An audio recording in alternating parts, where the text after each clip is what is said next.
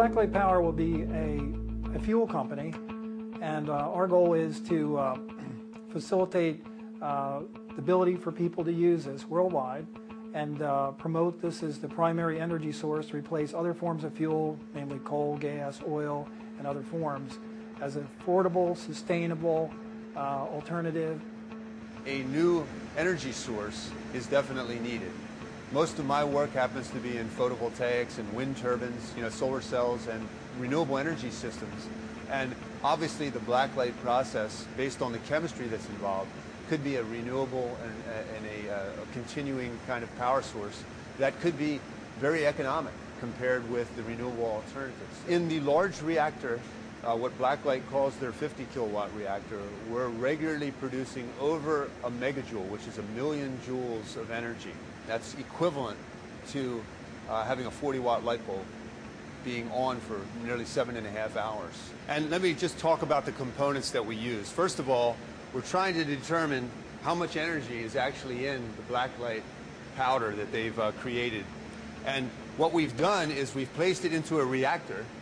Basically, a small amount, 15 or 30 grams of the Blacklight material is placed in this cell, and this reactor actually will be heated up. And the way we'll heat it up is we'll provide electrical energy into this ceramic cartridge heater, and then we'll place the entire device inside this very high accuracy calorimeter. This large reactor is one of the most recent tests we've been running down at Rowan University, where this is filled with between 1 kilogram and 1.5 kilograms of the same Blacklight material, and with this device inside a same kind of calorimeter, just a bit larger, placed inside a very, very well insulated container, we are also able to get a very high degree of efficiency or coupling where we're able to account for nearly 100% of the energy that we put in and the energy that the calorimeter produces. Okay, the heart of the experiment is actually the collecting of the data, because we need to know what the temperature is of the water that's going into the system and the temperature of the water coming out, because that tells us how much heat is being generated by the system. The control experiments are very important because we just put electricity in and we measure how much heat came out, and hopefully they always equal the same amount of heat as the electricity that we put in. But then when we go and put the Blacklight experiment in place, the only difference is now we have the chemicals in there. So we take it up to the temperature, the chemicals react, and we will see a very high spike as those chemicals react and produce a very large heat burst. What's going to happen is you'll see that once the reaction happens, the ramp rate of this will get very, very, very steep, and it will go very, very high, and then the reaction will quench, and then it'll just gradually start to fall back down. Okay, now you just saw that. Did you just see that? It just immediately starts to transition up, and what's going to happen is the scale here will change very quickly, because now we're pretty much off the chart. So what's happening is in this very few seconds, while the data logger is collecting the wall temperature and the inside cell temperature, what we're seeing is a significant burst of heat that's coming out of the cell. So here's the internal cell temperature, and here's the temperature of the outside wall of that cell. You can still see the outside wall was 500 degrees C as well. And it ramped up there in probably less than half a minute or a minute.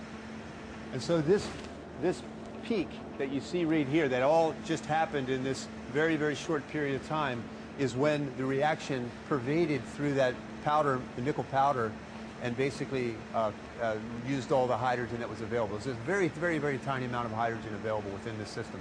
So we've run nearly 4 dozen of these experiments over the last 9 months in the small reactor and in the large reactor, to try to convince ourselves that this is repeatable, that this can be done by just about any research lab that would want to use these materials and run through the same calorimetry experiment, and also to convince ourselves of the accuracy of all of the equipment involved.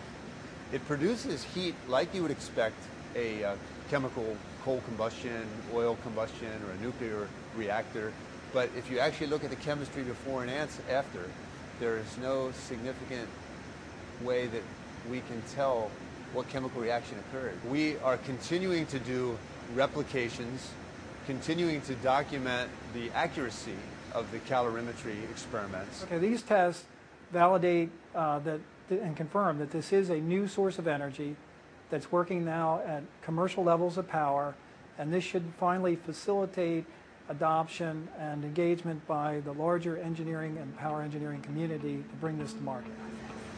I think the significance of the experiment is that we have demonstrated a reproducible heat burst of a very high magnitude, which has no other conventional explanations. So it does portend some type of novel energy source or energy evolution mechanism. And it's of a very large magnitude, which can be regularly produced at a scalable level. If in fact the process that Blacklight's developed could be commercially scaled, this would be a very economic replacement for coal and nuclear power as a potential source of generating significant amounts of energy with very little energy put into creating the primary fuel. The ability to make 200 times the energy that is required to remove hydrogen from water, even seawater, represents potentially the solution to affordable, sustainable energy.